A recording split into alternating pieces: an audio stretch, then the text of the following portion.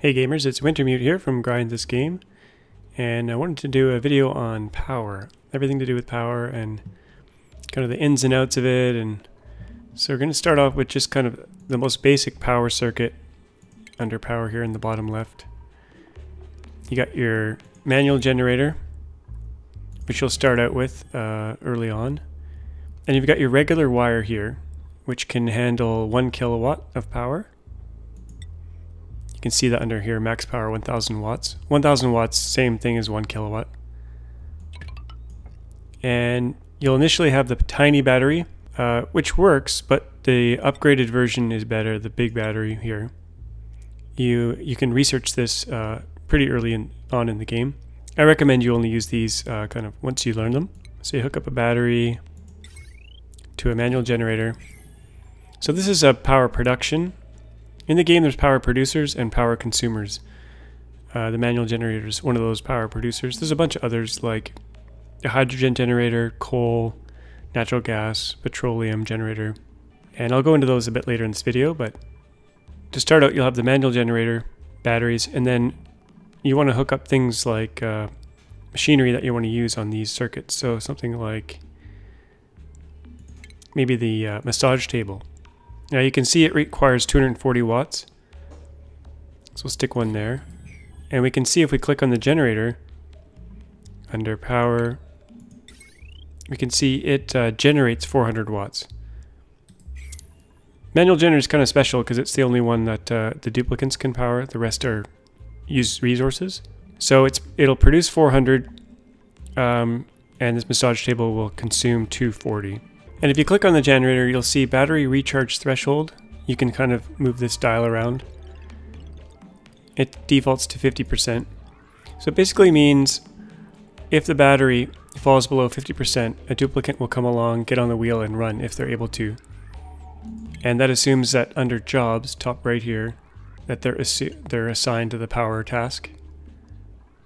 So we'll kind of bring in a duplicant here. I'm in debug mode just so I can show you things. So Stinky here will get on the wheel. Now one thing that's a little bit confusing, when I first read this manual generator, I thought he would get on the wheel and stay on it until the battery hits 50%, but it doesn't work like that. He'll stay on the wheel, he'll run until the battery gets to 100%, and then he'll get off. And then once the battery comes back down to 50%, he'll jump on the wheel again and fill the battery up to 100%. Now let's say we tried to put 3 massage tables on this circuit, or even 2 massage tables. Hook those up with a wire. Now if 2 duplicants got on these massage tables at once, the power draw would be 480 watts, 240 times 2. But this manual generator can only generate 400 watts, so it wouldn't quite work. It would use the battery, drain it down, and you wouldn't be able to operate 2 at once. But often you'll set up power grids where there's machines that won't be operating all the time. Now if you click on the wire, you can see some interesting details, especially when the power overlay is on. So that's F2, that's this overlay up here. So you turn that on, you can see the consuming watts, 240 and 240, and the production, 400. And then the battery, it can hold 40,000 joules. And I won't get into joules versus watts, but basically it's a storage of energy. So if you click the wire, you can see power produced, 0 over 400. So that's kind of like what's being produced right now over the total amount that can be produced. And then power consumed, so nothing's consuming it right now. And this line's really important, potential power consumed. So all the things that are on this circuit add up to 480 watts in terms of being consumed. And then it tells you the maximum safe wattage, which is 1000 watts on this regular wire. So if you happen to put even more machines on here, let's say you put 5 massage tables, and you click on the wire, you can see potential power consumed is 1.2 kilowatts or 1200 watts. Now if 5 duplicants got on all these tables, the power draw, the consumed power, would be 1200 watts or 1.2 kilowatts. And this wire is only good for 1000 watts. So what you would get is the wire would start to break and the duplicants would have to go and fix it. So that's kind of burning out your wires. And the way to get around that is just to only have a maximum of 1000 watts on a given power line. I generally don't recommend that you put a full 1000 watts on one line. I try to keep them at 960, which you'll often encounter because things are usually in multiples of 120 or 240. So these 4 massage tables, you can see potential power consumed 960. So this is a safe amount to have on one regular wire. Now this probably wouldn't run very well because you only have 400 watts of production. So if all 4 people were on the massage tables at once, this wouldn't work very well. So you'd probably want to add a second or third manual generator. So now you have 1200 watts of production and 960 watts of consumption if everyone was using the tables. And one thing important to know is that the only thing that will fry the wire is the consumers going over 1000 watts. It's okay if you have production that goes over 1000 watts. In this case, we'd have 1200 watts of production. It's fine, it won't fry the wire. If we look at the research tab, we can see power regulation here. You get the big battery upgrade, you get a manual switch, and you get a wire bridge. And then after that is internal combustion, which unlocks 2 new types of generation, coal generation and hydrogen generation. And then there's some more advanced ones up here. Fossil fuels is natural gas generator, oil refinery, petroleum generator. And then there's some kind of advanced power regulation, which is the transformer, the heavy watt joint plate, and heavy watt wire. So you'll notice the map starts with quite a bit of coal, not necessarily right around the starting area, but just outside of the starting area. And coal is pretty handy. If you look at the coal generator, it generates 600 watts, and it generates a small amount of carbon dioxide as it runs. And the coal generator itself generates quite a bit of heat of 45 watts. So you probably want to put it in a cool area or have Weezworts or something to cool it down. I have another guide on cooling and heat if you want to check that out. Now most power generation I make out of gold amalgam because that increases the overheat temperature from 75 to 125.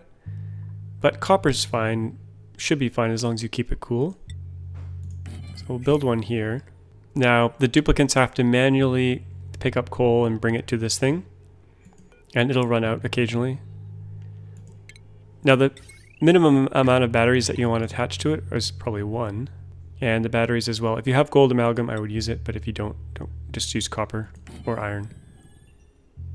So 1 battery is enough to kind of charge this thing up, but I think I've read that 6 is kind of the optimal. So yeah, 6 batteries is kind of the optimal. Otherwise you basically have coal burning that's not going to good use. Now if you have things that are consuming power on this kind of non-stop, let's say you had two or three pumps on it, like liquid pumps for instance, that's going to draw more power than the thing can handle. It's going to draw 720 watts and only produce 600, so this probably wouldn't work very well. But it would be generally a constant draw on this generator, which would be really efficient. And then they're only going to kind of refill it with coal once the thing gets drawn down. The thing I like about coal power is that it's kind of good for remote power. So if you're building kind of far away from your base, you can set up a coal generator, a few batteries, and usually an algae deoxidizer is what I end up building. And that way you can generate oxygen kind of where they're working, and it's kind of a temporary thing. And then you can tear it down, deconstruct it. And along with the coal generator, the research for the hydrogen generator gets unlocked at the same time. This thing generates 800 watts, so a little bit better. And your main source of hydrogen is going to be the electrolyzer. This thing is what's going to generate most oxygen for your base in kind of mid-game. And it also gives off hydrogen. So what you do is you suck it up with a gas pump. And then you filter out the hydrogen using a gas filter. So that's the input, the filtered output. And then everything else, which is probably going to be oxygen, goes off to the base. You select on the filter hydrogen. And then this thing would bubble up hydrogen and oxygen. This pump would suck it up and send the oxygen off to the base and the hydrogen off to the hydrogen generator. So this is a common setup. You may also find kind of big packets of hydrogen on the map, and you can clear those out using a similar system without the electrolyzer, and just pump that into this hydrogen generator. But same idea, you want some batteries on it as well, one or more, to try to kind of store up all that power that you're generating. Now the natural gas generator, usually fairly early on you'll find a natural gas geyser like this. So you do something like this, maybe out of granite, you build a little room around it, like this. You might want to put an airlock so that the dupes can get in and out, and then you'll put in a gas pump made out of gold amalgam. And you may or may not want to filter because there might be other gases in here. Hopefully there's not, but if there is, you can filter it out. So gas pump, you'll have to hook up the power. And then ventilation, you'll need a gas pipe coming out off to your natural gas generator. Now, like I said, you might want to filter just in case until you know for sure that this room is completely natural gas. And then you'll want to build a natural gas generator under power. This thing generates 800 watts of power and about 20 watts of heat. It also drips away polluted water, and as well it gives off carbon dioxide. Now this you want to build out of gold amalgam if you can, because it'll overheat at a lower temperature. And you'll also want to have cooling for it. Either build it in an ice biome or have a bunch of wheezeworts around it, or cool it in some way because these get pretty warm. And the most simple setup is just to have one. So you have a gas pipe, send the natural gas in. Sorry, in this way. This is the input. I always get this mixed up.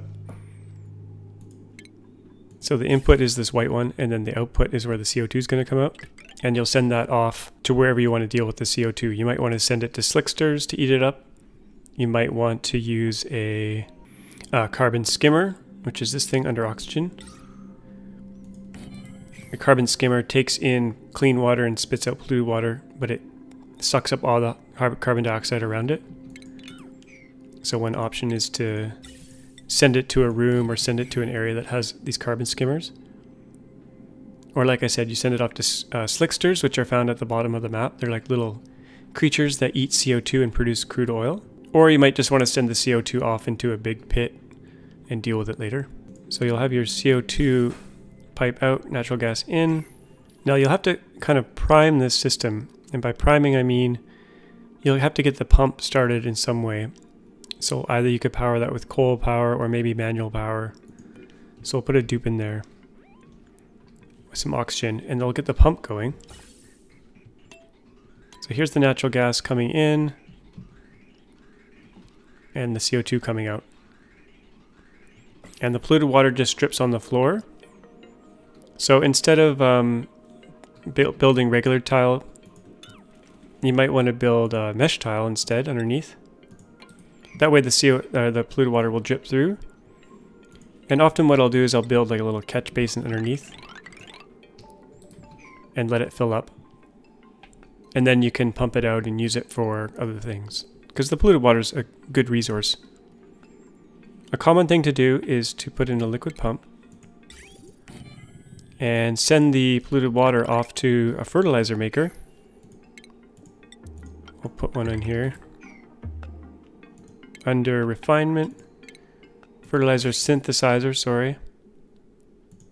And it has one input, which takes polluted water. So kind of like that. I'm going to make our little catchment area a little bit tinier here. So we can see polluted water on the ground. There's about 2 kilograms so far. And this will need power, so we'll just hook that up there. And really we should have a few batteries on here as well. One's enough for now. So now we could actually get rid of this, and it should be kind of self-sufficient because this natural gas generator is running, powering the battery, powering the pump, powering this pump. So if we hook up the power for this fertilizer synthesizer, What this thing does is it takes some polluted water, makes fertilizer for you, which you can use for plants, but it also gives off natural gas. So this room eventually will fill up with natural gas. One natural gas geyser will run about, I would say, 3 of these natural gas generators. You might get 4 out of it, and you may get 1 or 2 of these on your map. So let's say you wanted to build a really big giant power plant, and you had used up all your natural gas geysers. You're kind of running tons of natural gas generators and you used up all the natural gas. Another way to get more natural gas is to build a bunch of fertilizer synthesizers. And generally 3 fertilizer synthesizers will be enough natural gas to run 1 natural gas generator. So in theory you could build as many natural gas generators as you wanted and supply them with natural gas. Now you want to get your fertilizer synthesizer to kind of pressurize the room with natural gas before you start consuming it. Otherwise things will kind of fall behind. And I'll show you a kind of a bigger version of this. So this isn't my design, I saw someone else build this. And it's using that 3-to-1 ratio. So we've got 15 fertilizer synthesizers filling up this room with natural gas. We've got airflow tile in between. And then we've got 5 natural gas generators. They're dripping down the polluted water. And we're sending that polluted water up with a pump to all the fertilizer makers. And then we're taking all the natural gas out of this room down here with a pump. We're filtering out natural gas and sending it to the 5 natural gas generators. Now the way you kind of set up the piping for these has a little bit of trickiness, and I'll just show you that right now. So let's say I did it like this. All the outputs I sent. Okay, the most natural thing to do, I find when I first started, was to do this. Send 1 gas pipe, go like this, and send it to an output vent. Now you'll see some problems are starting here. If you hover over the natural gas generator, you'll see generator idle, generator idle. And what's happening here is that the CO2 is getting blocked because you're all sending it in one big line. There's actually no CO2 coming out of this generator right now. So a more common approach is to do something like this, is to send a little bit of a loop, something like this, and then you send it all out one way. Now this one's turned off right now, but if you look at these 5 or these 4 now, you can see they're not idle, they're running full bore. Same kind of thing for the input. If you just do it in one big line, it doesn't work as well. So you have a little bit of a kind of a gap. This isn't showing up correctly. This is a debug mode problem. But now if you had done this all with regular wire, you'd have big problems because the wire can only handle 1000 watts. So even 2 natural gas generators, if you had regular wire, if you had a bunch of consumers on that wire, like 5 massage tables for instance, using the regular wire, this one, you would get broken wire. So what's being used here is heavy watt wire, and that's under power. This stuff right here, heavy watt wire. So the capacity of heavy watt wire is 20 kilowatts instead of 1 kilowatt like the regular wire. Now you generally don't want to use this near your duplicants because it has a really bad decor minus 25, and it has a 6 tile radius. There's an upgraded version of this, the heavy watt conductive wire. Same capacity but less decor radius and only minus 20 decor instead of 25. So generally for these kind of big power grids, you want to use heavy watt wire. And this is all working because we've used heavy watt wire everywhere, or heavy conductive wire. We've got a lot of batteries up here as well, kind of sucking up all this power because we're not really using it right now. The way I usually do it is to build a stack, and I usually do it in a cold area. I only usually build them kind of in a stack of 1, but I just keep adding to the stack, and I usually have my polluted water collection at the bottom, like this. So all that polluted water is dripping into a collection area, and then you can suck it up with a liquid pump.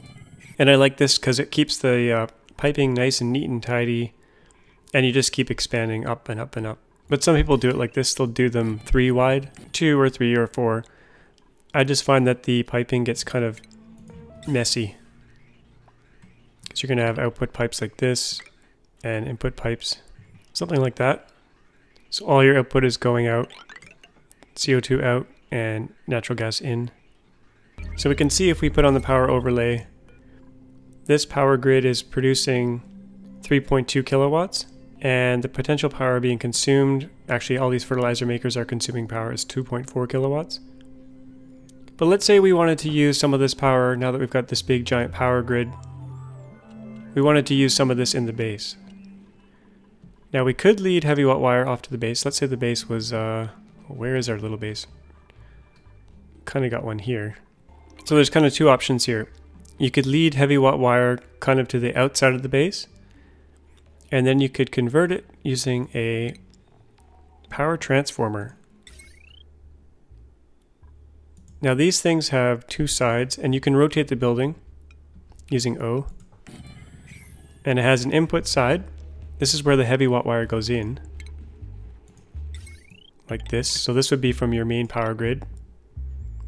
And then on the other side, you use the regular wire, which is 1000 watts.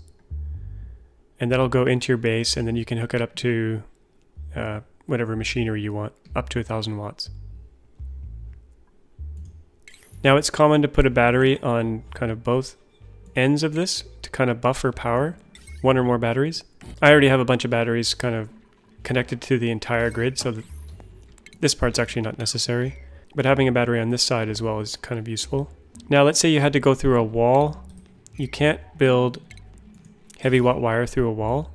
If you try, the game won't let you. Right here.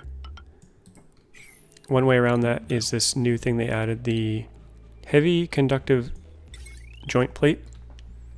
And you can rotate it. So you want to set it up like this. And that way you can build a wall, like this acts as a wall, so you can go through the wall with the power. Pretty useful. I also tend to build my transformers just on the outskirts of my base. I use airflow tiles so the heat can escape, because these things generate heat as well. And then I usually build 1 or many of them, and I'm going to rotate these so that they're facing the right way. So you might have something like this. Heavy watt wire coming down like this,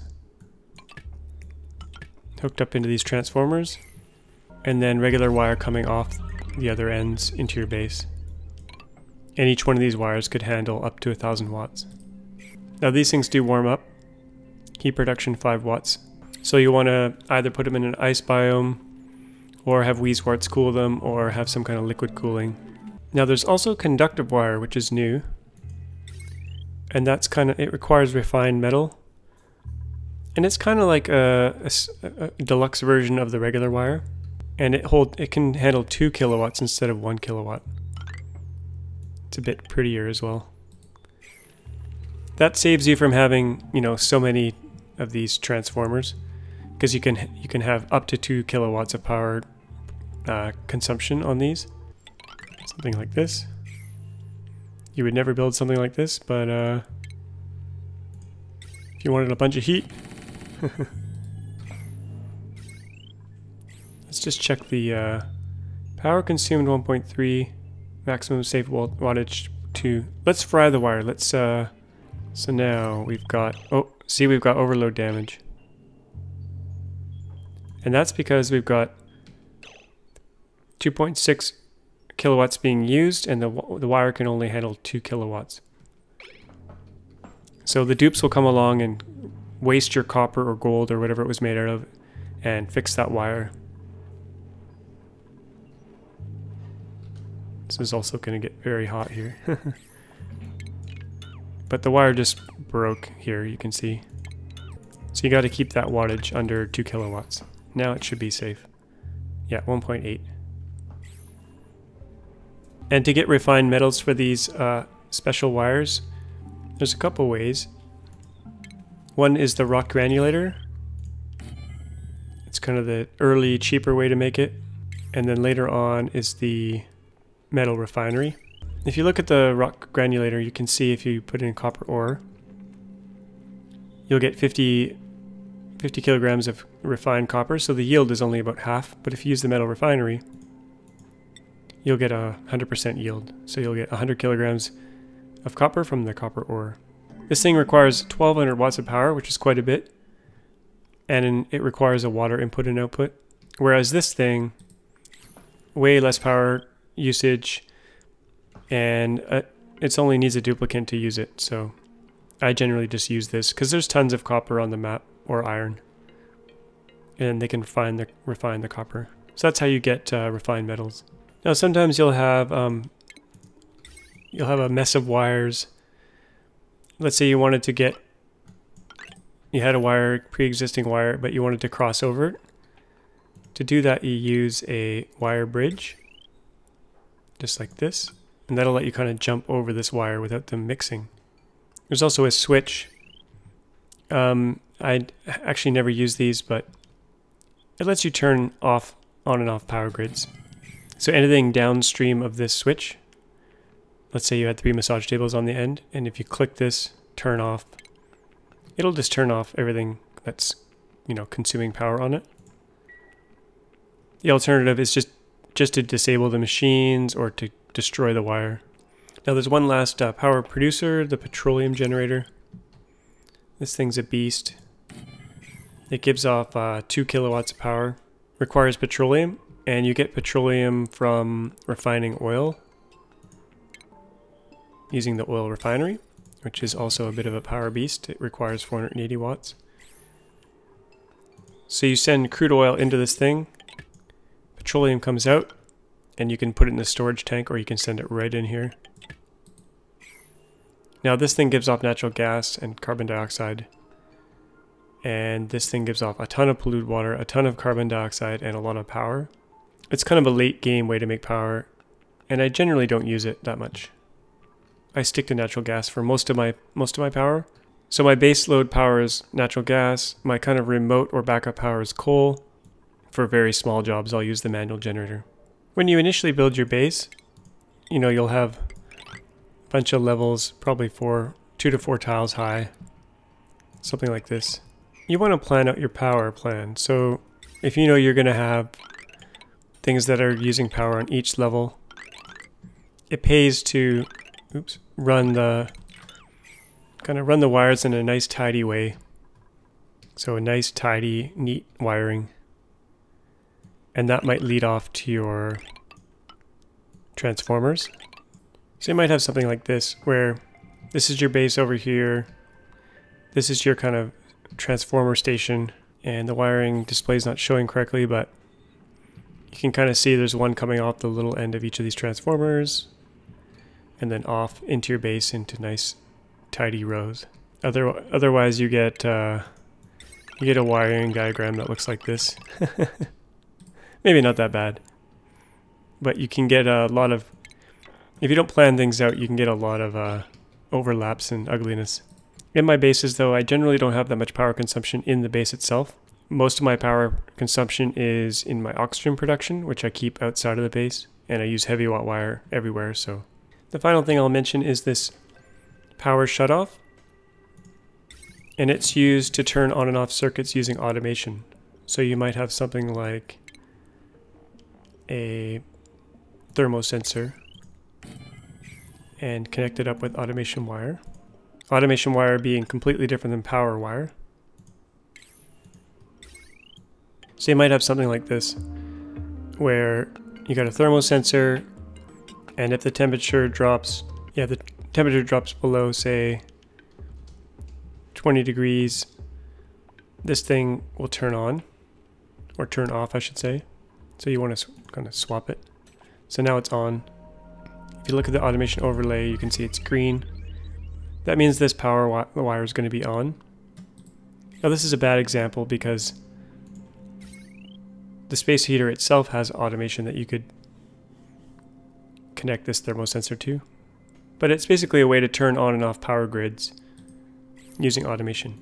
I've actually never really used this much, but I could see where it could be useful. That's pretty much everything I wanted to cover. I hope this helped you guys. If you got any questions, just let me know in the comments. Anything I missed, I'll try to put in the comments. And as always, thanks for watching, and we'll see you next time.